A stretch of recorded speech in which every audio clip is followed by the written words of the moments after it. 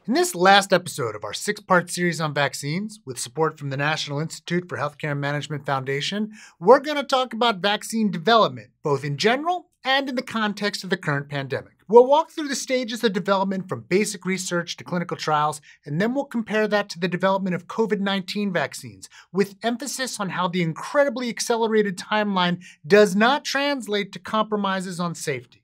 And last, we'll end with some info on the mRNA vaccine approach. That's the topic of this week's Healthcare Triage.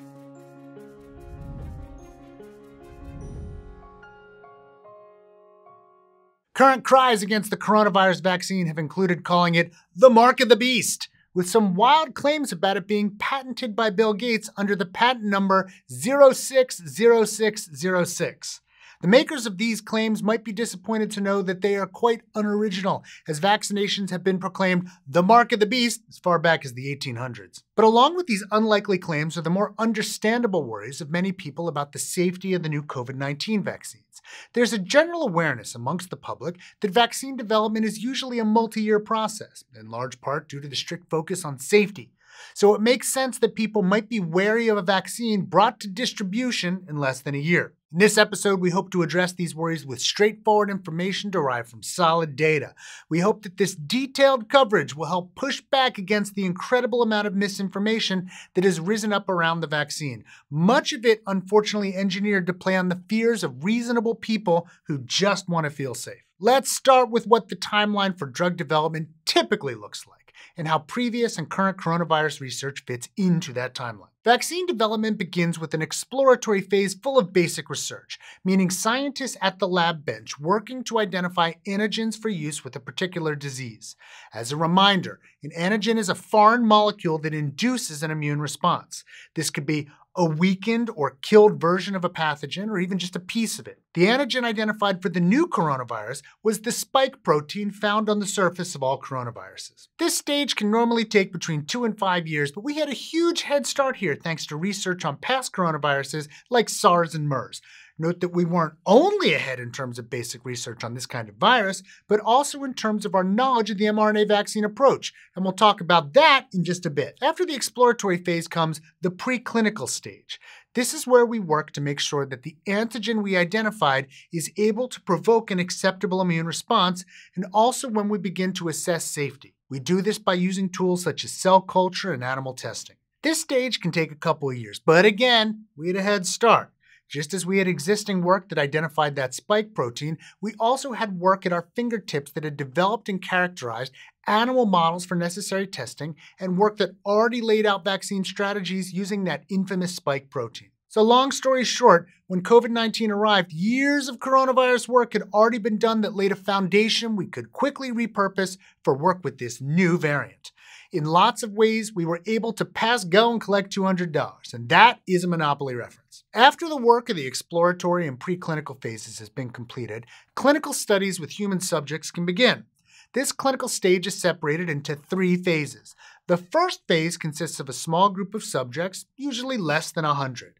This is where we start to investigate safety and tolerability, and if we are satisfied with the results, we can move to phase 2, which consists of a much larger group that includes individuals with known risks for the disease in question. In this phase, the focus on safety remains and expands to assess whether the vaccine is actually effective at all in humans.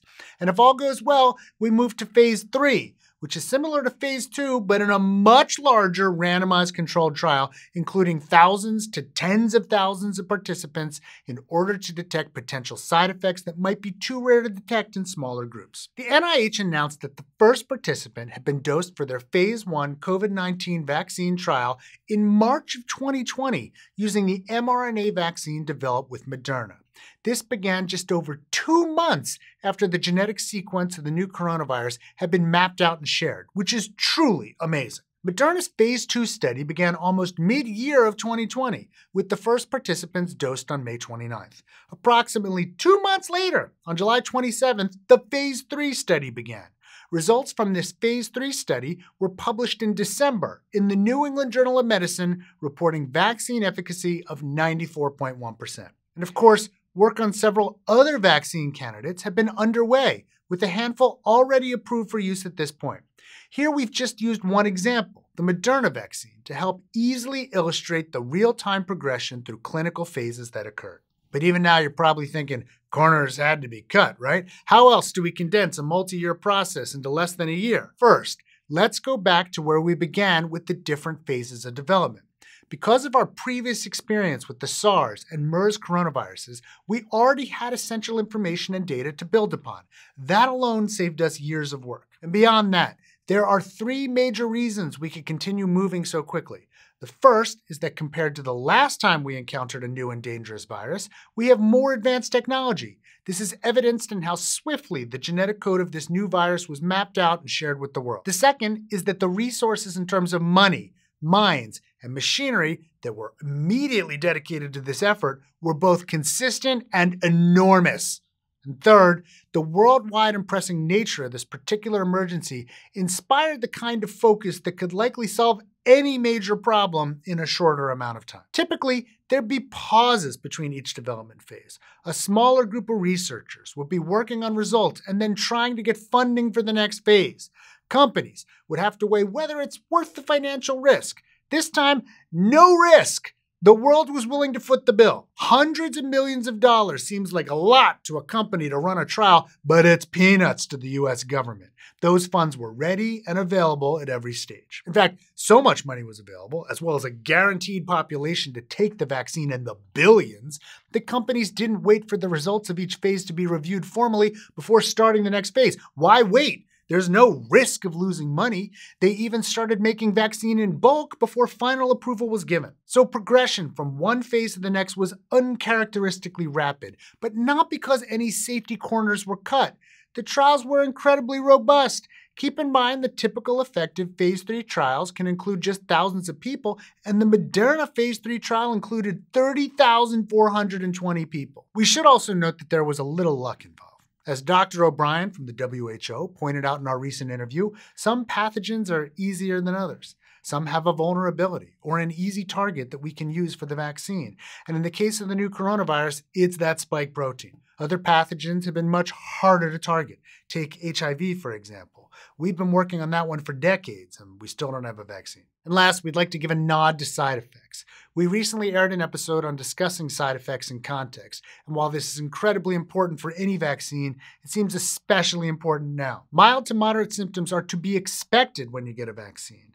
These symptoms may include things like fever or muscle and joint pain, and they simply mean the vaccine's working. Those symptoms indicate that your immune system has recognized the antigen in the vaccine and is reacting to it. And in the process, it is learning to recognize and fight off that antigen if it appears again, i.e., if you were to be infected with the actual pathogen in the future. And importantly, more severe side effects must be discussed in context. Like I said, we've done an entire episode on this, but the short of it is that yes, sometimes scary side effects can happen. However, these side effects are 1, generally manageable and often far less scary than they are portrayed, and 2, should always be weighed against the burden of disease for which the vaccine protects against. The risks associated with contracting COVID-19 are far scarier than the side effects associated with vaccination. Finally, the mRNA vaccine approach has received a considerable amount of attention. The traditional approach to vaccines involves creating viruses or pieces of viruses in the lab, followed by steps like inactivating the whole viruses, purification processes, and so on. The mRNA approach allows us to skip all of that and instead just give our bodies the instructions it needs to create the target antigen. In the case of the COVID-19 vaccine, those instructions are for that coronavirus spike protein we keep talking about. It may help to pause here and explain mRNA. This is a chain of nucleic acids that is produced when enzymes read DNA. You can think of DNA like a blueprint or set of instructions for making proteins. Specific enzymes read the DNA and create mRNA, which then provides those instructions to the machinery necessary to make the protein in question. The M in mRNA stands for messenger. mRNA is very temporary. It gets degraded within minutes to hours of delivering its message, which means that the mRNA in the vaccine has no chance of sticking around permanently in your body. It simply tells your cells how to make the spike protein, and then it's broken down. While there's been a lot of hype about mRNA vaccines being a new technology, years of previous research actually exist that helped us to make quick and effective use of this method. Initial experiments with injecting mRNA highlighted issues with stable and efficient delivery, as well as some harmful side effects like inflammation. However, subsequent work done several years ago led to methods that helped us get around these issues. Other research from years past was able to pinpoint the type of protein designed to appropriately block infection, and other research applied all this knowledge to a potential vaccine for MERS, another coronavirus. All of that together put us in a really good position for creating this type of vaccine for COVID-19. Vaccine distribution is slowly rolling out across the world, but hesitancy is high among a large portion of the population, with side effects and lack of trust and safety being major concerns. We hope that this final episode provides a calm and resource-laden source of information for people to turn to as they try to navigate a landscape full of loud, scary, and contradictory information. Many thanks again to the National Institute for Healthcare Management Foundation for their support in the production of this 6-part series on vaccines and vaccine history. We hope you enjoyed the series as much as we enjoyed researching, writing, and producing it. And thanks for sticking with us. Hey, if you enjoyed this episode, you'll enjoy the whole playlist and series on vaccines that we've created. Please go watch all of it. We'd also like if you liked the video and subscribe down below so you never miss good content like this. You might also consider going on over to patreon.com/healthcaretriage, where you can help make content like this more available in the future. We'd like to especially thank our research associates, James Glasgow, Joe Sevitz, Josh Gister, and Michael Chin, and of course, our Surgeon Admiral, Sam.